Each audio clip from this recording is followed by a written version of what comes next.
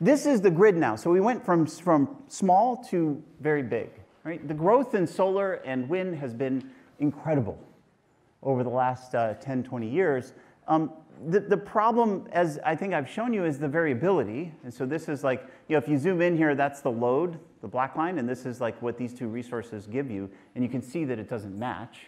If you zoom in on a day, then you really can see it, right? There's the load, and there's what you would get from solar and wind. And so here's the question. You said, well, okay, how do you fix this? You got to store it. There's no way to use renewables at large scales unless you store it. In fact, we're really at essentially the tipping point. Because if I look at the countries in the world and what their PV penetration is, and this is a couple years old, but it's still pretty much the same. Germany, Greece, Italy at the top. Frowny face here for the US of A.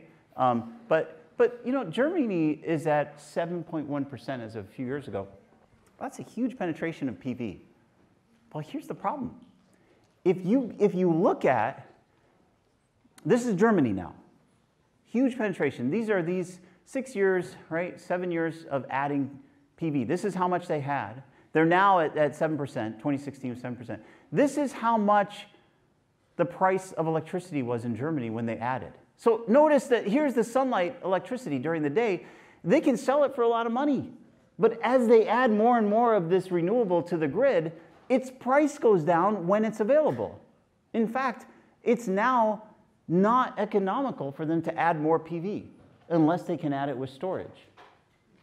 Because actually the price has gone down so much and it's gone up here when they're not generating any PV electricity. So you can come up with, and they did in this paper, this sort of value factor, which when it goes below 1 means there's no economic outcome that's positive here. Right? You can't make money anymore. And look at where that happens. It's right around where they are. It's at 5%. You can't solve renewables at the scale of the grid without storage, and no option exists today. It might be batteries. It might be batteries, but there's nothing that actually does it today at the scales that we need. So that's a real challenge for chemistry.